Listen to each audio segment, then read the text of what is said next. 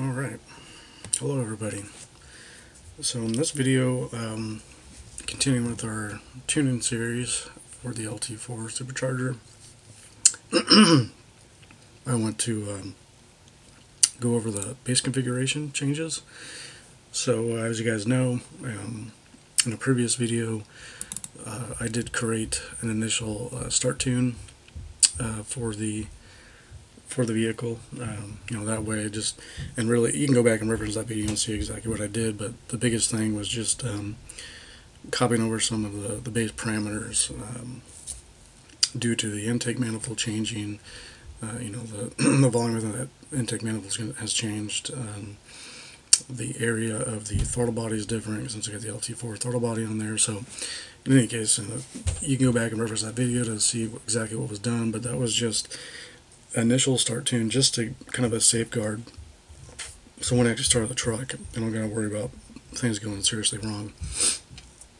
And after that, the goal is to start dialing in things to make sure the truck can at least get to a drivable condition, so I can start with so I can continue on with the tuning process, meaning I can start getting into the MAF tuning and speed density and all that stuff. So yeah, here's actually the initial start.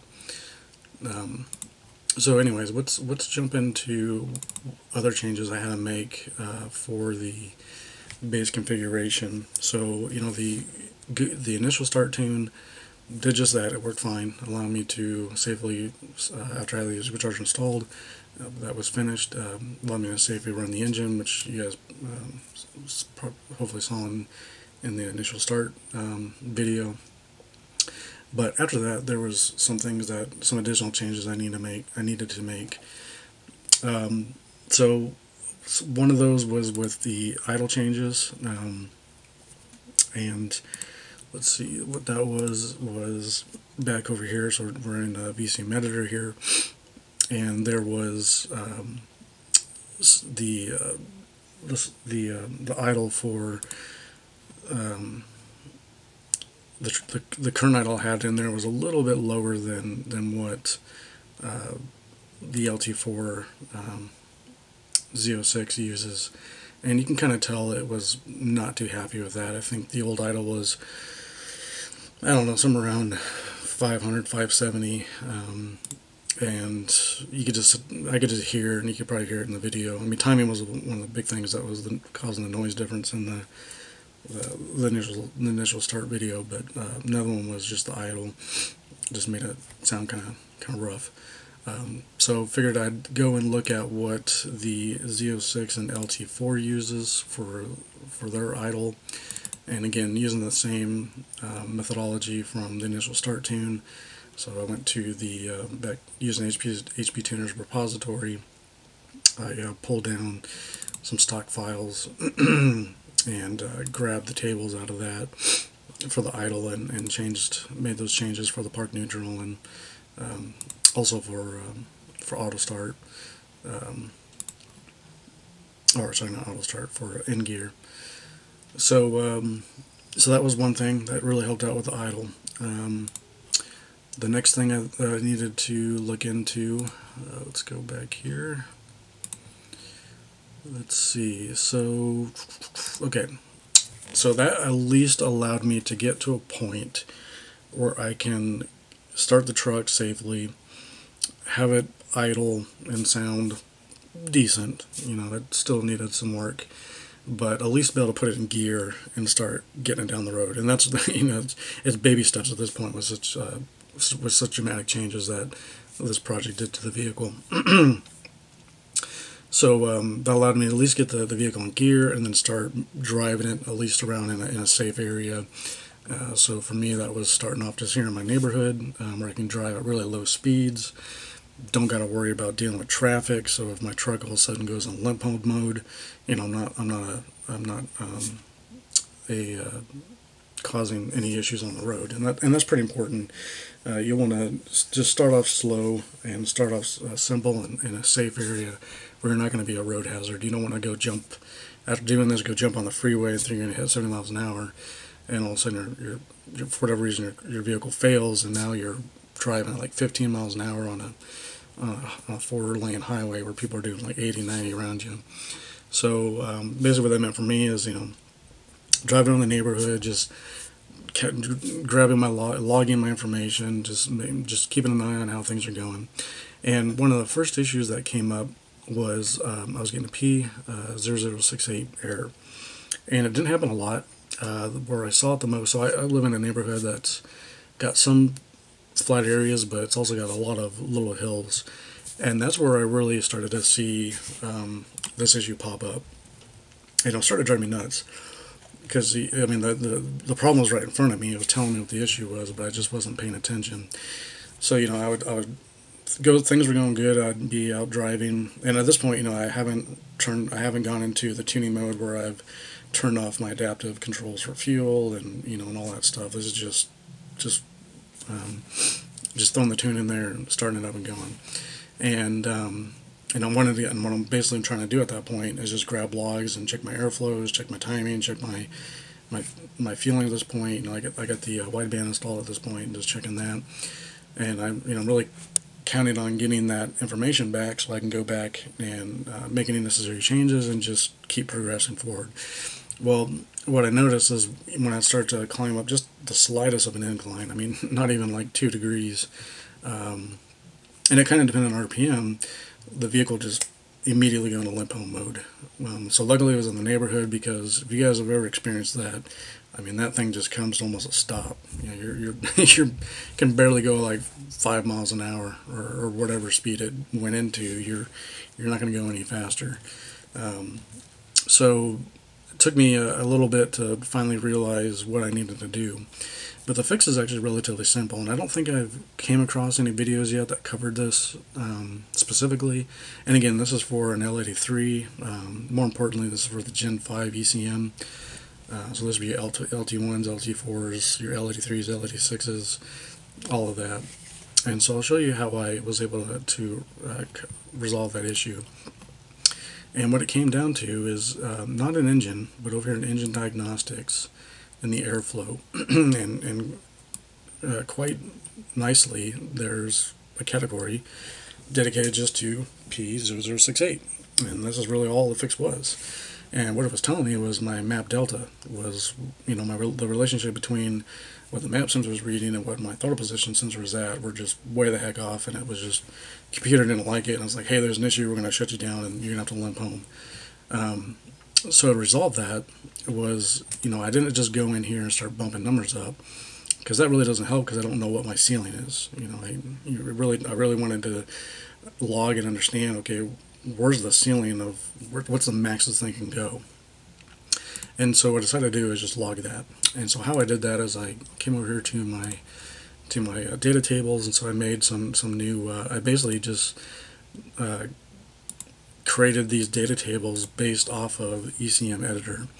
So for example, here in the max map, now one thing to note that's unfortunate about this, unlike your other logs, is these values do not save. So that's something to keep in mind. As soon as you turn off the ignition, these values go away. Maybe someone out there knows how to persist them, but so what I just had to, what I did was before shutting off the engine, I'd make sure I grabbed these values and copied them somewhere so I had reference to them. So what you can see here, going back to VC emitter, map delta really was what the problem was. No, maybe not right now.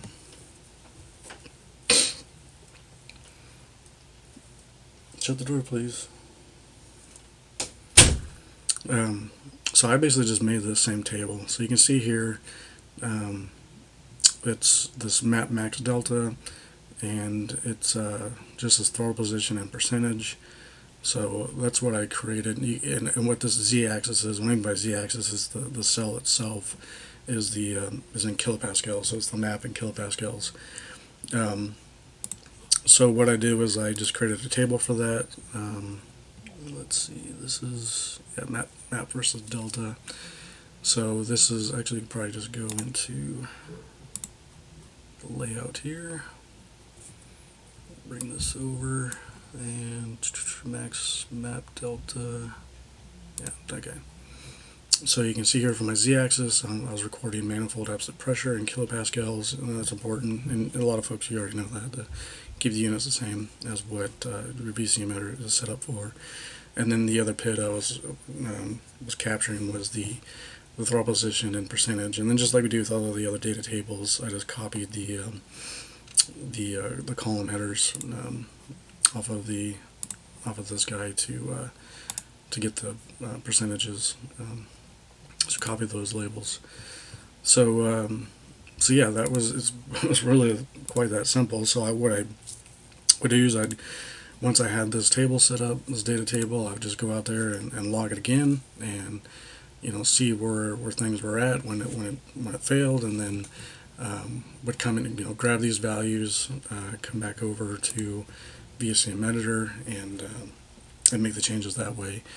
And then just kept bumping it up until I got to a point where that issue just went away. So that completely resolved the problem with this map delta P068 issue. Every once in a while I would get one. I didn't get this before. It was after I got the supercharger installed.